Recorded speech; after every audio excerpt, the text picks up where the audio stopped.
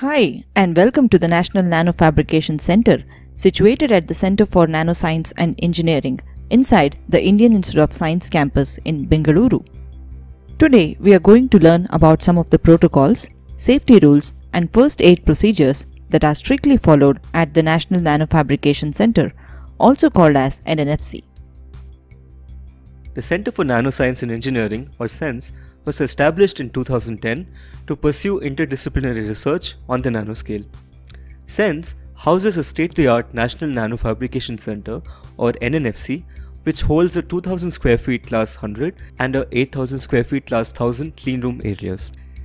CENS also houses a comprehensive micro-nano characterization facility, or MNCF, to conduct virtually any type of electrical, optical, mechanical, or material characterization.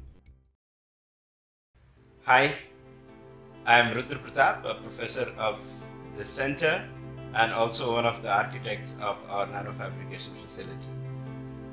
Today, I'm going to talk to you about the importance of safety protocols and safety training. This center, this facility, the fab facility, is a multi-user facility. There are lots of people of different backgrounds, different kinds, who use this facility.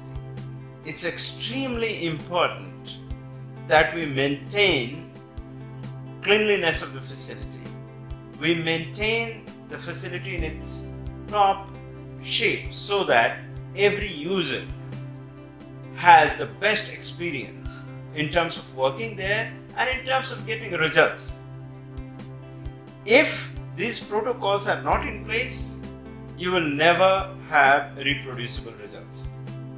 Therefore, it is extremely important that you know what to do and what not to do inside the fabrication facility. Also, in your own interest, you must know that the facility houses many hazardous chemicals, gases, and even instruments. If you are not aware of the dangers or hazards, you are likely to do things which can cause trouble for others and yourself as well.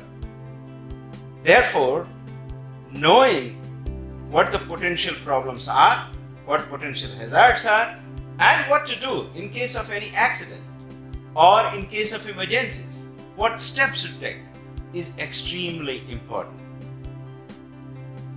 When in doubt, ask first. Do not do anything that you are not sure of. There are facility technologists to help you. Ignorance of rules or being in a hurry is never a good reason for doing things that can cause trouble for others and yourself as well. Safety first. Why we emphasize safety training here is that we are aware you are not trained in school or at college level in lab safety. Therefore, it is extremely important for us to make you aware of safety protocols, of lab protocols, so that you have best working experience in the fab and you get the results that you wish and you deserve. Thank you.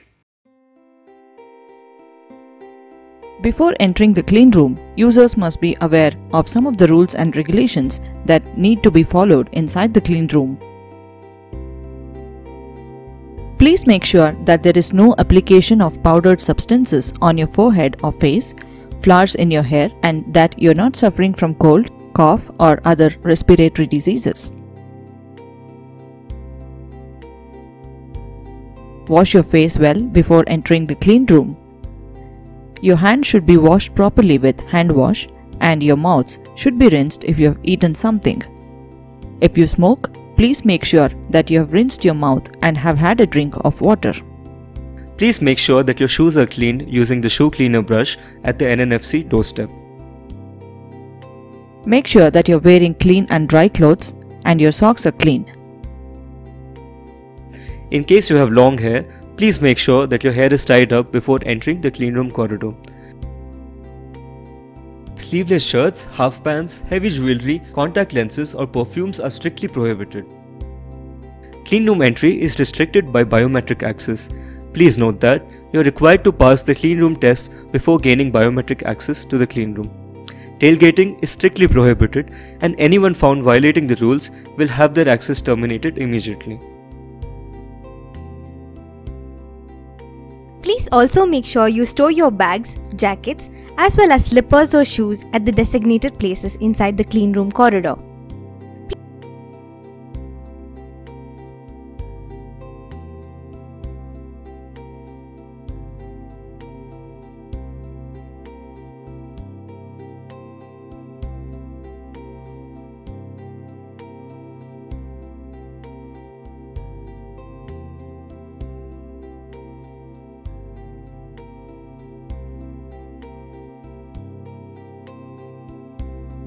Please ensure you use the foot covers and corridor slippers provided before entering the clean room premises.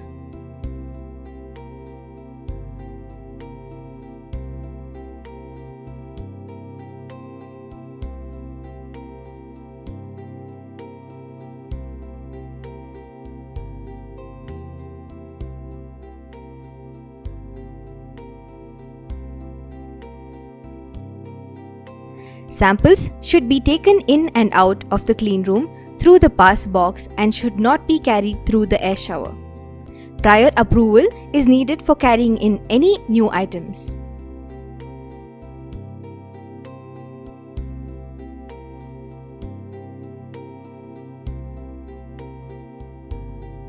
Please note that while entering the clean room, tailgating is strictly prohibited.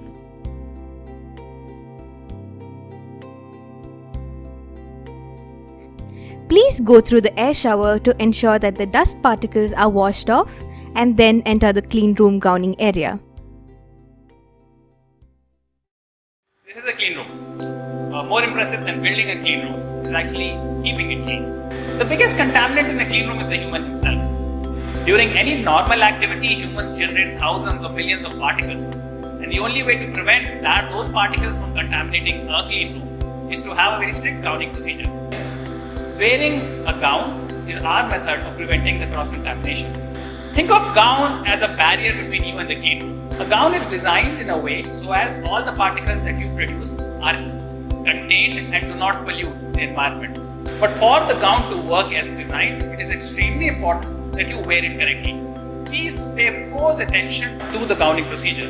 The details are important and the procedure has to be followed exactly. Please note that the gowning procedure needs to be strictly followed. Gowning proceeds through 5 steps, starting with face mask, hairnet, gown, boots, and finally gloves. While wearing the face mask, make sure that the metal piece on the mask is kept up and slightly bent to ensure a snug fit. All the hair needs to be put inside and should not be visible outside.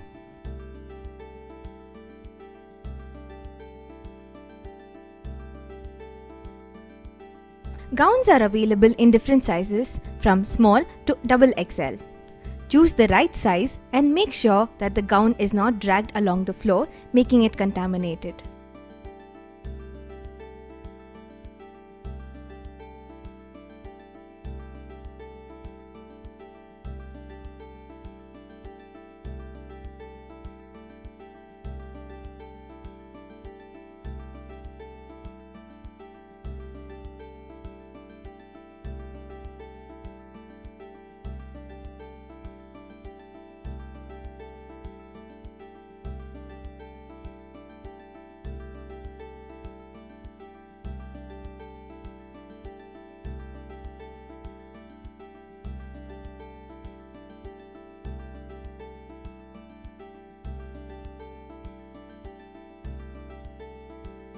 Boots are also available in different sizes, and please make sure that fully covered plastic boots are selected if your work inside the clean room involves wet benches. Step into the clean area only after wearing the footwear. However, please note that the boots cannot be taken outside the clean area marked by the benches.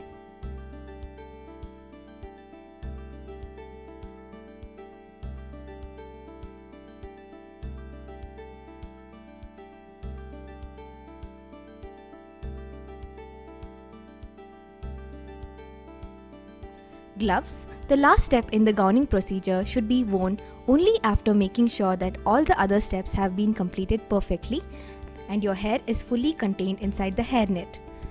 Please make sure that appropriate size gloves are chosen and the cuffs of the gown is tucked inside the gloves.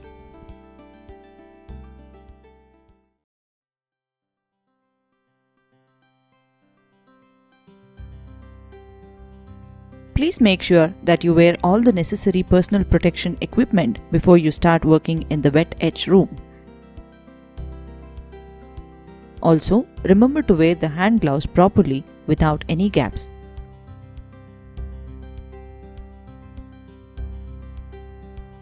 Always check for torn edges in the gloves before wearing them. If the gloves are torn, please pick up another pair of hand gloves.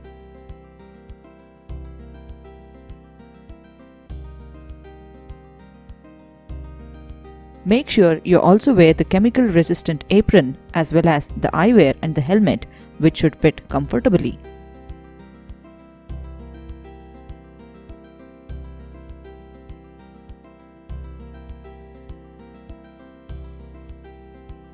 Safety shower and eye shower is located at the wet etch bay and should be utilized in case of a chemical spill on a person.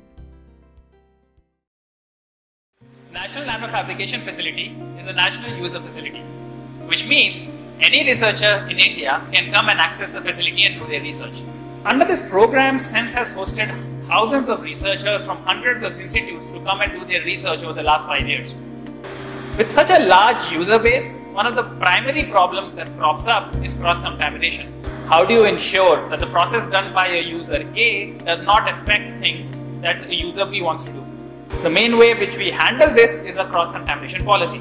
By cross-contamination, I mean that equipment used by a user A does not contaminate or leave the equipment in such a bad state that the user following them cannot use it. To prevent that, SENS has a very strict cross-contamination policy. The contamination policy lays down certain rules of what is allowed and not allowed in a certain equipment. Equipments are grouped into certain levels, level 1 being the cleanest and level 4 being the most unclean, and that decides what sort of materials or processes will be allowed inside them. It's very important that everybody follows the cross-contamination policy because that is what ensures repeatable devices and faster work.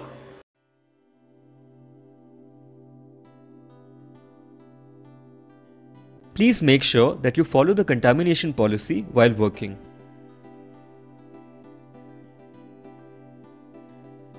Please make sure that you use the blue F-Talon gloves if you are handling hydrofluoric acid and the yellow MAPA gloves while handling other concentrated acids.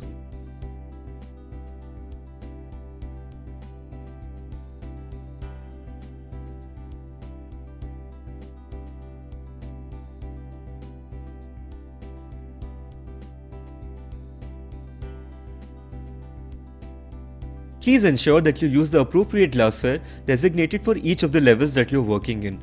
Level 1, for example, is denoted by the color blue, and so are the glasswares meant to be used in it.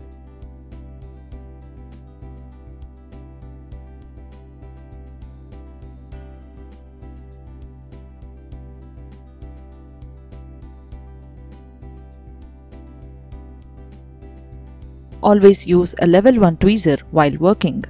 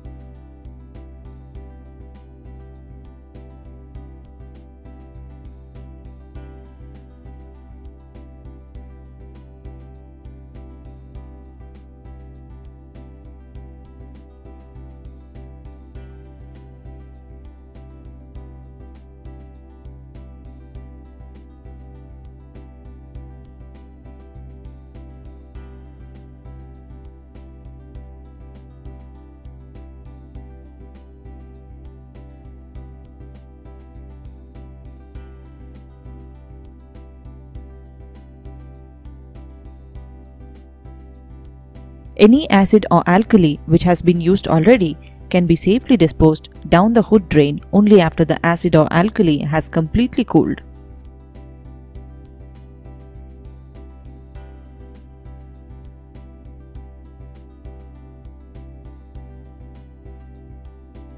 After processing in the RCA level 1 wet bench, the silicon wafer can now be moved to the level 1 furnace.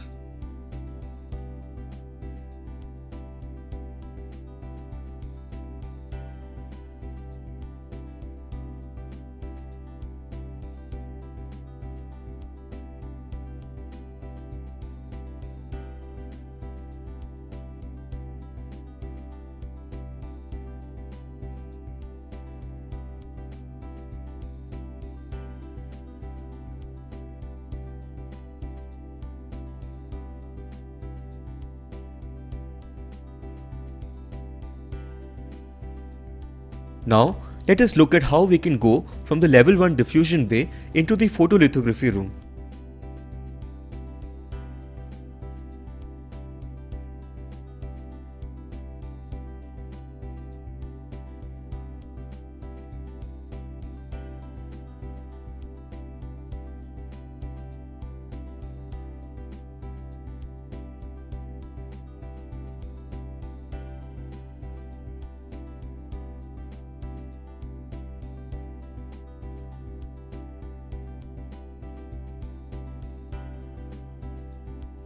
Let us now look at how the wafer can be brought to the diffusion furnace after the photolithography process.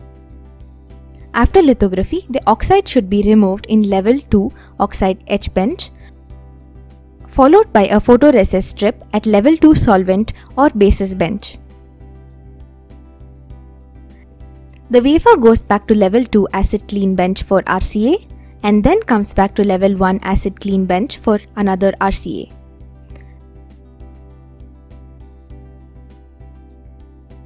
Now, the sample can be moved back to the furnace for diffusion.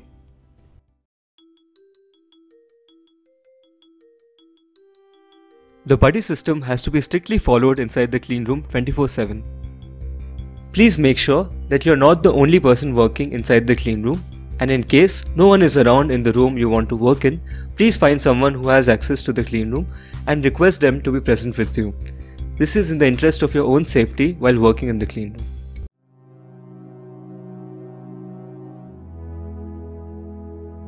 Use of cell phones during ongoing processes inside the cleanroom is strictly prohibited, even if earphones are used. Please make sure you store your cell phones in the designated area before entering the cleanroom.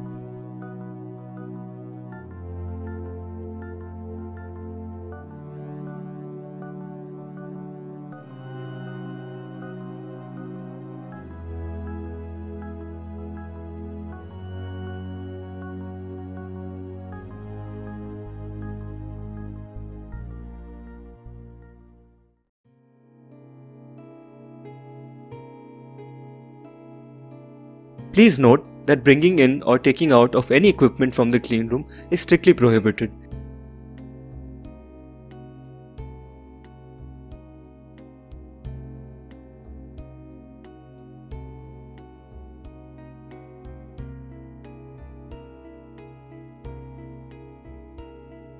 If you find any piece of equipment malfunctioning, please notify BMS immediately.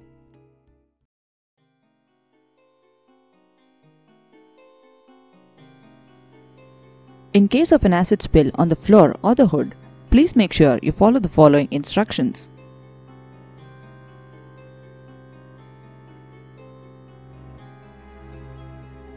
If an acid is spilled while working, immediately fetch the chemical absorbing pillows and strategically place them around the area of the acid spill so that the acid spill is immediately contained within that area.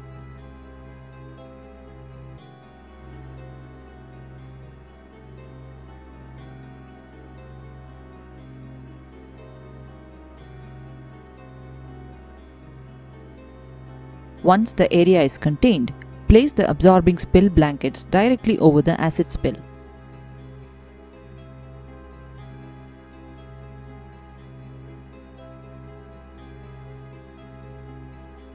Please ensure that you call BMS at 115 immediately and report the acid spill to them.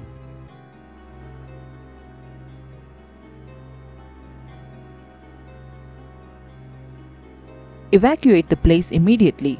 Close the door of the wet edge and pull a "Do not enter" cordon tape in front of the door so that others working in the clean room are also informed of the acid spill. Please evacuate the place immediately, close the door of the wet edge room and pull the "Do not enter" cordon tape in front of the door so that others working in the clean room are also informed of the acid spill.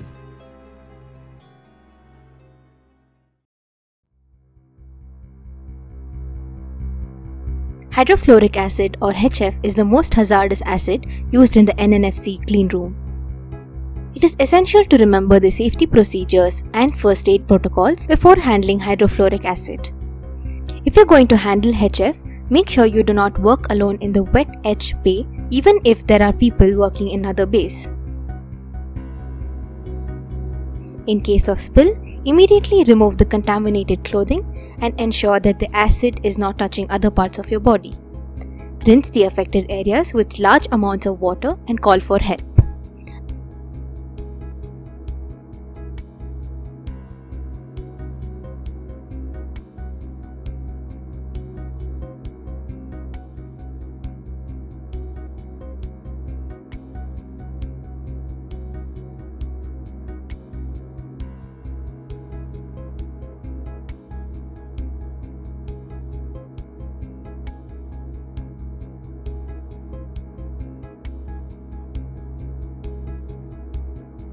Application of calcium gluconate gel using an uncontaminated glove should be started within 5 minutes of exposure to the acid. Inform BMS at 115 and ask for medical attention, specifically communicating that it is a HF accident. Carry the HF treatment chart kept near the door with you and continue applying the calcium gluconate gel until you reach a doctor.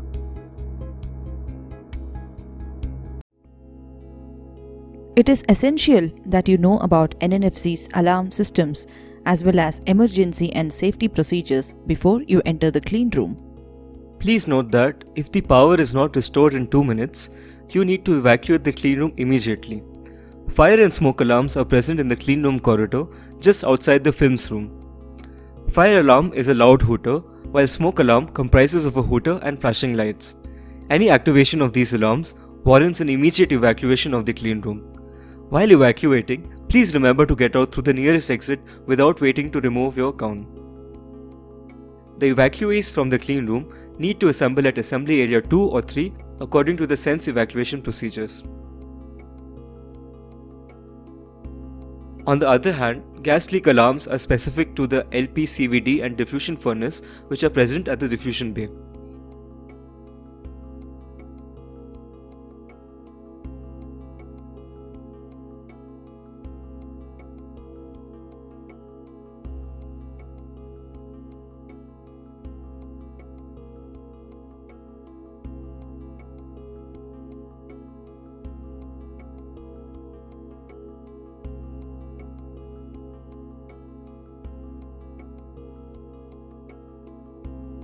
In response to the alarm, please evacuate immediately through the nearest exit. Once you are safely out of the clean room, make sure that you immediately call up and inform BMS.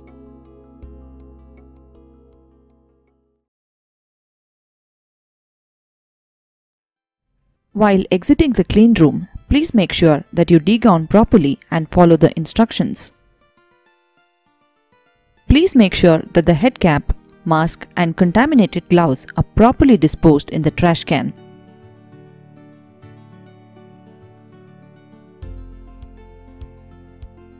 Make sure that your footwear is placed properly in the designated place.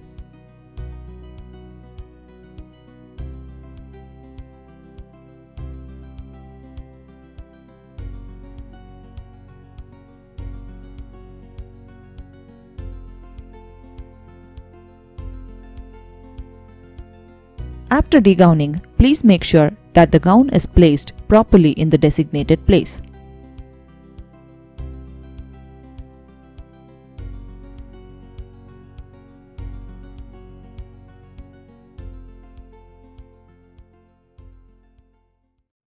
Whenever you are working in the clean room, please remember that your safety is your personal responsibility.